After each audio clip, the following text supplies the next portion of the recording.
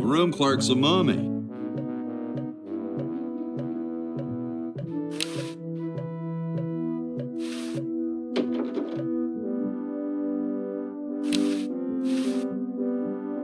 The Constitutional Convention invites your comments, critiques, amendments to the Constitution.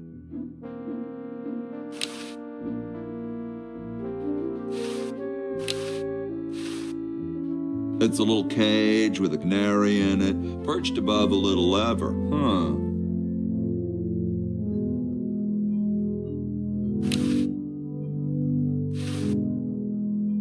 Yo. Hello? What's up, you cold? Cold?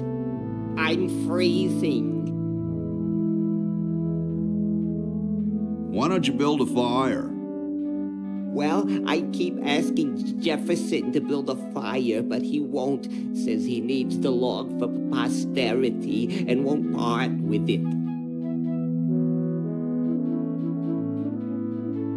He's going to give the log to starving children? I don't get any respect around here. Why, I bet if George I spent the winter in Valley Forge, Washington was cold, we'd get some heat in here. What are you guys doing in here? We're writing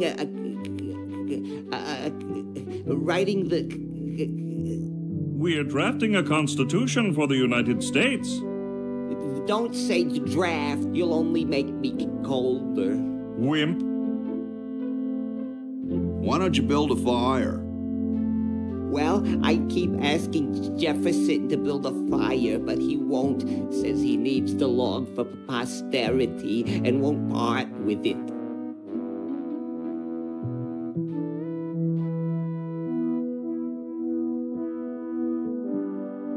You mean it's like a symbol of growth or something?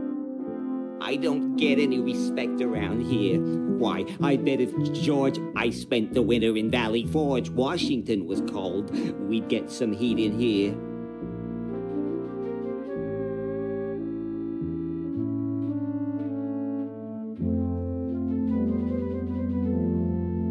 Shouldn't you guys be working instead of just sitting there? Writer's block. We can't think of any amendments or anything, so we put a suggestion box over there. I don't suppose you have any brilliant ideas.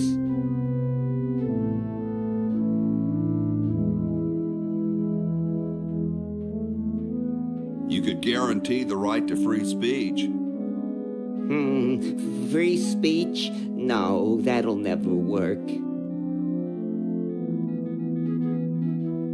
How come you sign your name so big? Astigmatism. You mean you have like a childhood complex? All right. The truth is that a friend once told me that women go crazy over guys with a big signature.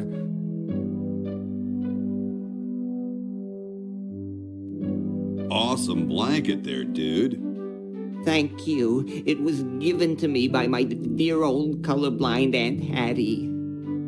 Well, I gotta go, dude.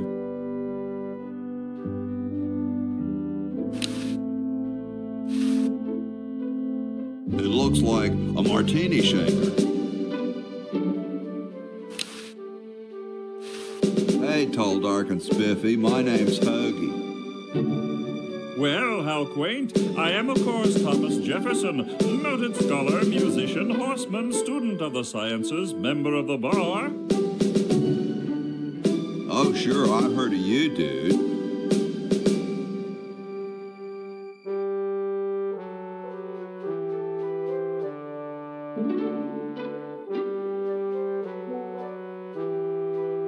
What's in the can, Tommy? Thomas. My name is Thomas, and this, my chubby friend, is a time capsule, filled with remembrances of our time to be revealed 400 years hence. So, how's the time capsule going? I'm sorry to say that except for my log, we haven't got a thing.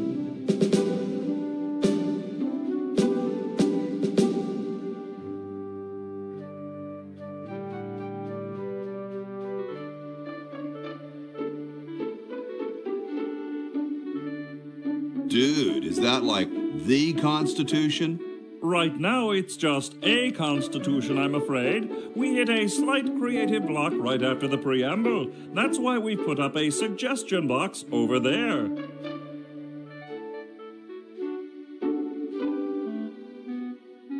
Could you start a fire, please?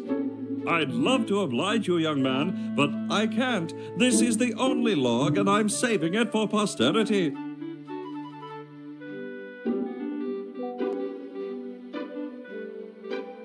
How can you let Hancock suffer like that? A real man is warmed by the fires of his spirit. You should listen to Washington relate his experiences at Valley Forge and take heed.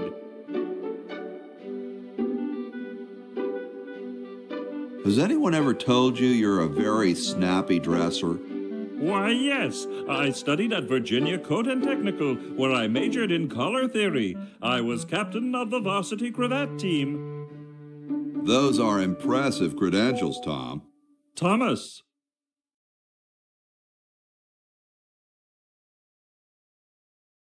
Dude, I loved your work on the Declaration of Independence.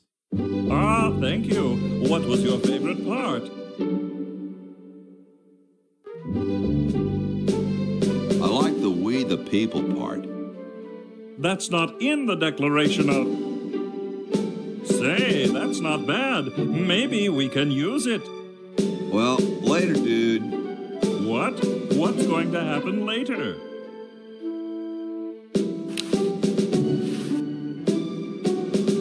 Stolen from the desk of George Washington. They don't seem to have gotten too far.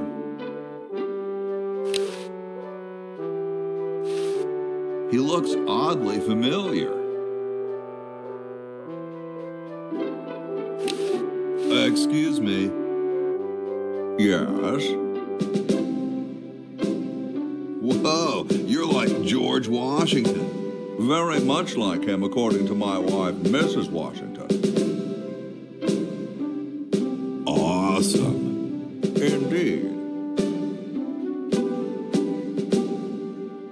Weren't you president or something? Yes, I expect to be chosen president unanimously. I'm very well connected. Do you think I should be the ecology president or the education president?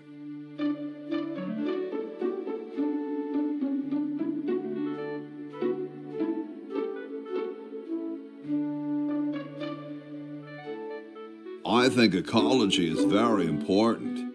Yes, of course, but what really matters is which one sounds better.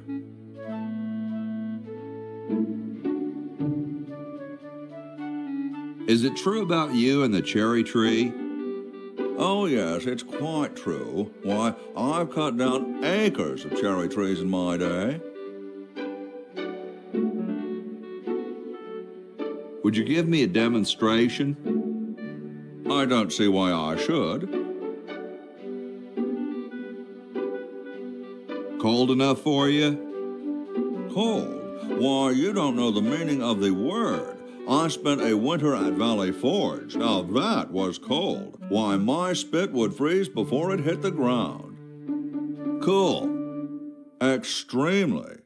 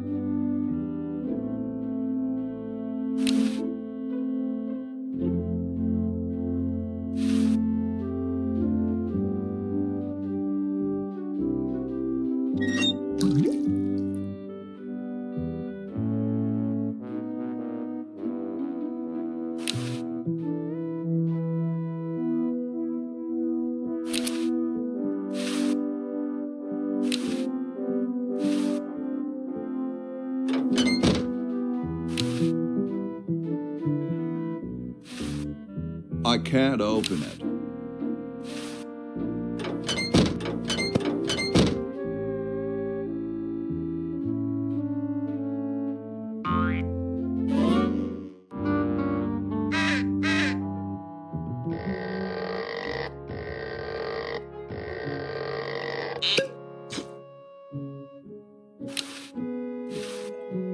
It's one of those pulley things.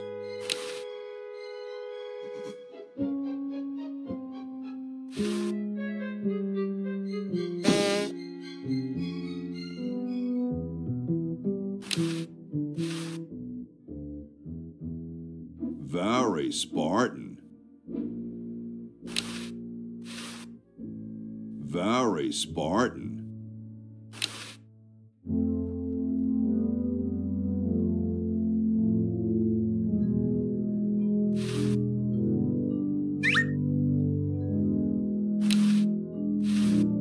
What a pretty pussycat.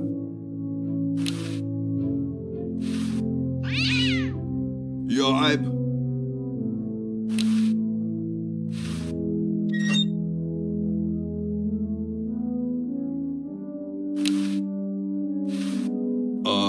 Hi, horsey.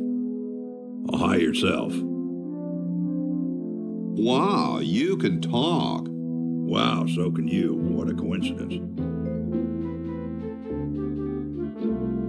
I didn't think horses could talk. Maybe they just never had anything to say to you. Ever think of that? You mean horses have been snubbing me my whole life? Well, if you want to put it that way.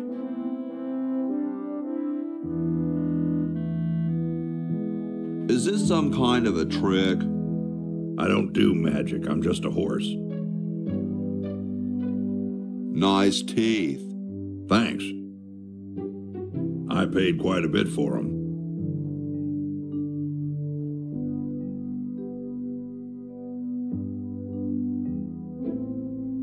What's a nice horse like you doing in a place like this?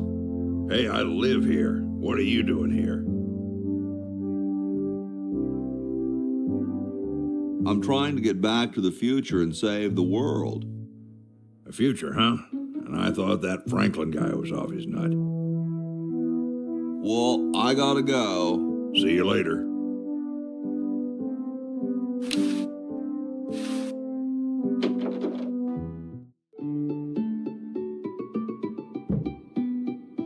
Question is, which one's stuffed and which one's the real McCoy?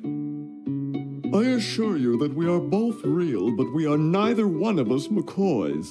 We are Edisons, Ned and Jed. Who's who? Does it really matter? Even our dear father can't tell us apart. He only knows that one of us is left-handed while the other is right, but that neither of us are following in his tiny scientific footsteps. Hold still, Jed. So, I'm almost too frightened to ask, are you the marble delivery man? Or the model? I'm the model. Should I take my clothes off now? No. No, you most definitely should not. We couldn't get your body shape right anyway, unless we cemented two slabs of marble together. But then your statue would have a big seam in it. That's okay. It would have one anyway. Look, don't call us. We'll call you. Dang. I'm the delivery man, okay, if I unload in here? Actually, we are well supplied with medium, so thank you, no.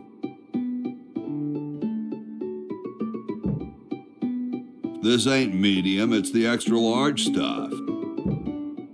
Please go away. We artists are very sensitive to your kind of people. What kind of people?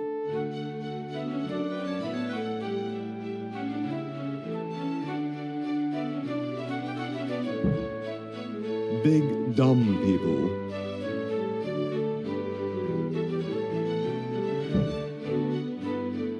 I'm I'm no marble delivery man, but rock is my life. I'm sure that's terribly amusing, where you're from. Where exactly did you come from?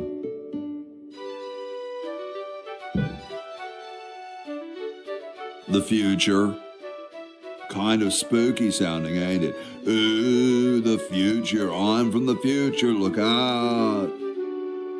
Gosh, it would be so nice if you weren't here anymore. Sorry, hope I haven't jostled you. Too late.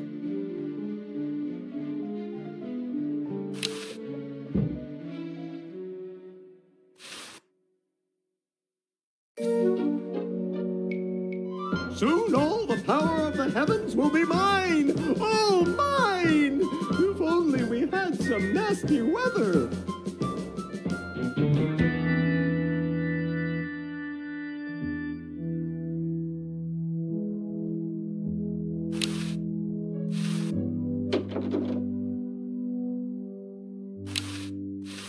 I don't quite see how it can fly.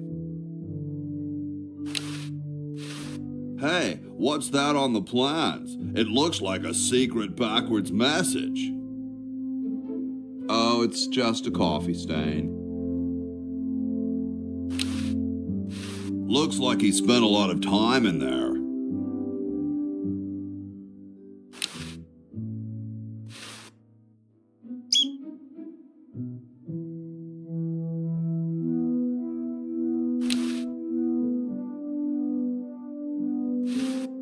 Grody, man. I don't go through people's underwear.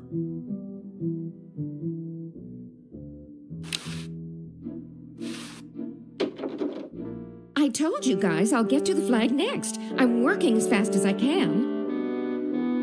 Hey, chill. Take your time. Don't tell me you've got another design change for the flag.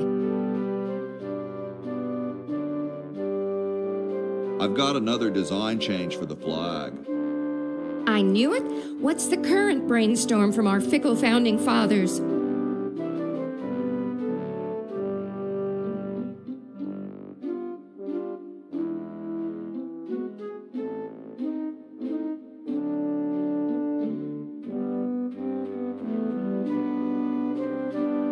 Could it have a chrome-plated bald eagle robot on it? Oh, what the heck. At this point, I'd do anything just to have it over with. Put the pattern on the table, and I'll look at it when I'm done with this job.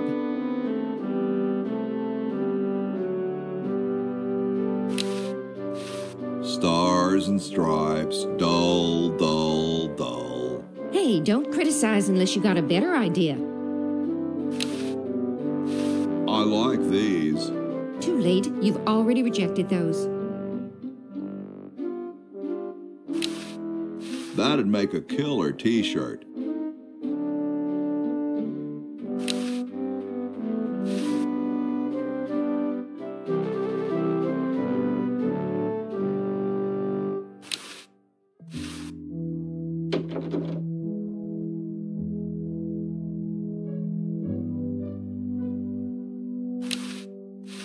I guess this is George Washington's bed.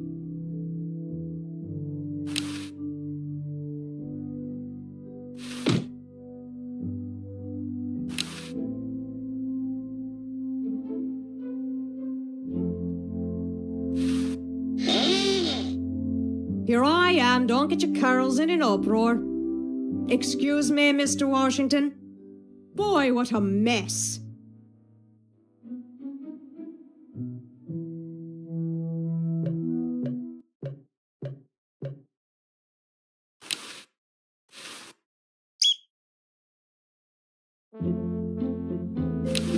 That's not what I'd call a lot of cleaning supplies.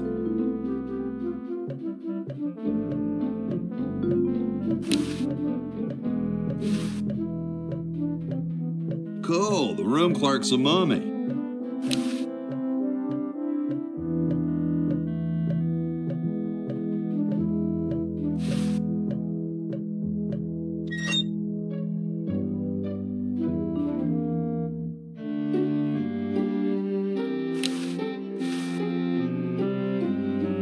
It's covered with plans and junk. Hey. What is it? You look kind of familiar. Of course I do. I'm Red Edison, the inventor, not to mention owner of this inn. Perhaps you've seen my picture in some important scientific journal. Then again, maybe not. Do you know Ben Franklin? Franklin? I would never associate with that overstuffed goofball. He has the stupidest idea about glasses with one red lens and one blue one. What are you doing? I'm inventing, you simpleton. What's it look like I'm doing?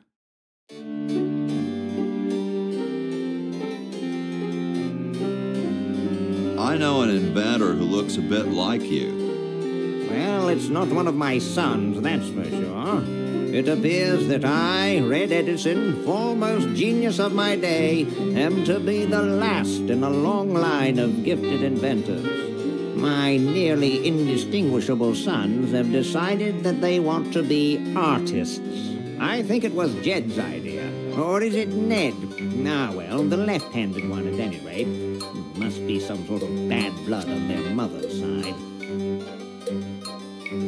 What are you inventing? It's a complex metal device designed to minimize paper entropy. What are you inventing? It's a complex metal device designed to minimize paper entropy. Well, see you later. You might if you cut that hair a bit shorter.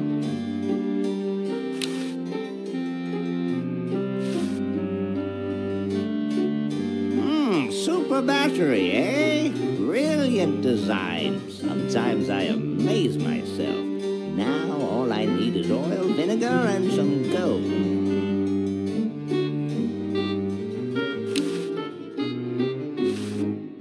Ah, excellent. I need that for my super battery.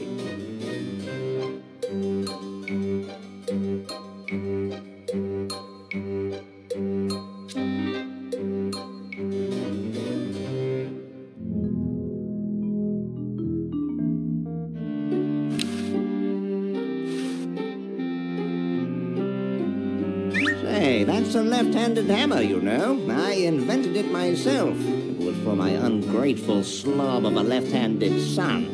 Oh, well.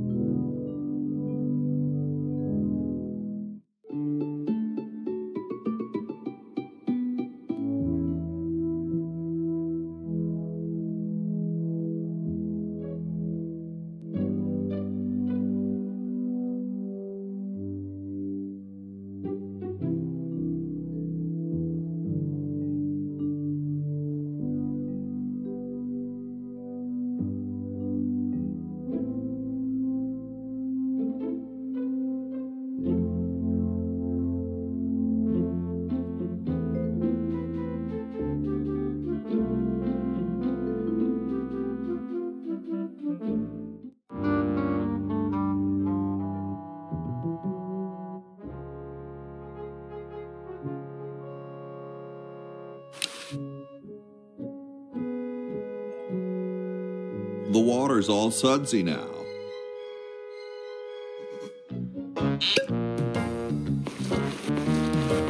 Dum-de-dum.